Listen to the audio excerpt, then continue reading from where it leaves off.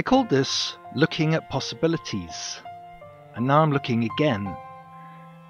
Because when I put it online, someone said, well, it feels upside down to me, try it the other way up. So it's another possibility. And when I looked at it, I thought, yeah, it works this way. It's sort of softer, lighter. I had this problem then when I started working that my picture kept falling down on the board, so I got a bit of tape, made it into a little roll with sticky on the outside, and I put that piece down there, got another bit, and then bop, it stays in place. When I looked at the picture, I thought, well, the only thing that says it's upside down are the birds. Let's get rid of them. So I got the scribing tool, and I just gently scraped away. And that's a beauty of encaustic art. You can take colour away, you can rework the colour at any point in time. So possibilities, changes, always there. Wipe it away, and now I've got rid of the birds. Onwards to develop the picture then. And I felt that I could put more white into it, so I'm blending colour into the sky here, a bit speeded up. Of course you could put any colours you like, you could reblend it in any way that you wanted. And then structure. So in order to make sense of this, again I'm rooting the structure into existing work.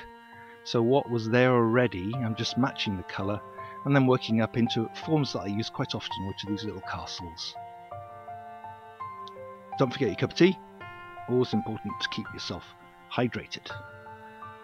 White. As I say, I'm thinking that putting white into this will lighten the image, make it feel airier.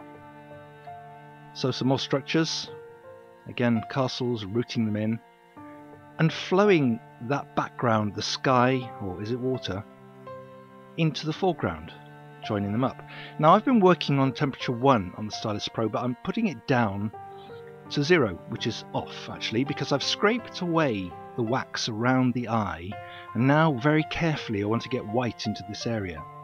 And I'm doing that initially by placing colour, and as the stylus is cooling down, then it's slower to melt and push the wax.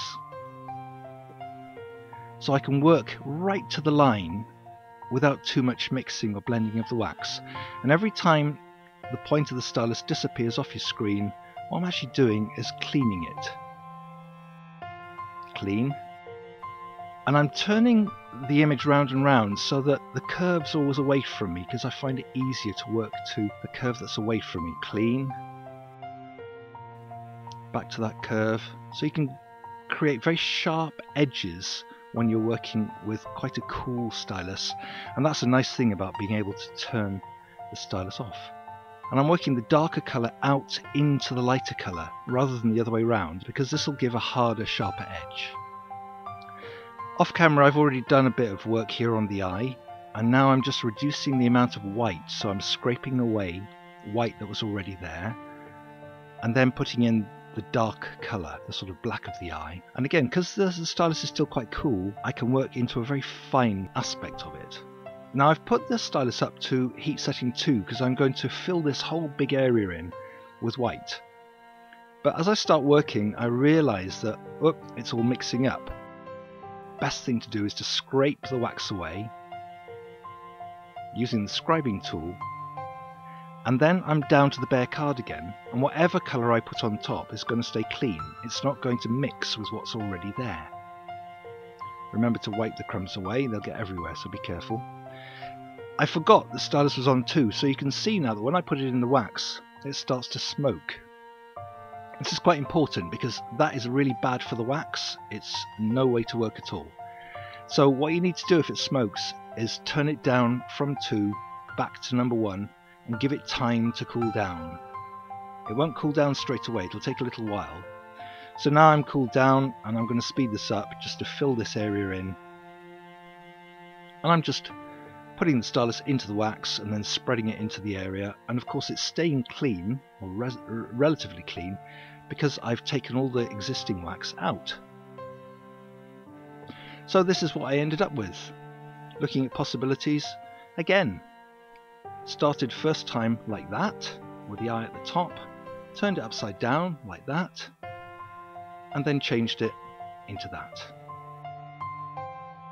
So from this to this. And that's one of the great things about encaustic art. You can look at possibilities again and again and again and again and again. And I love doing that. Anyway, thanks for watching if you stayed this long. Be creative and I'll see you again. Bang, bye.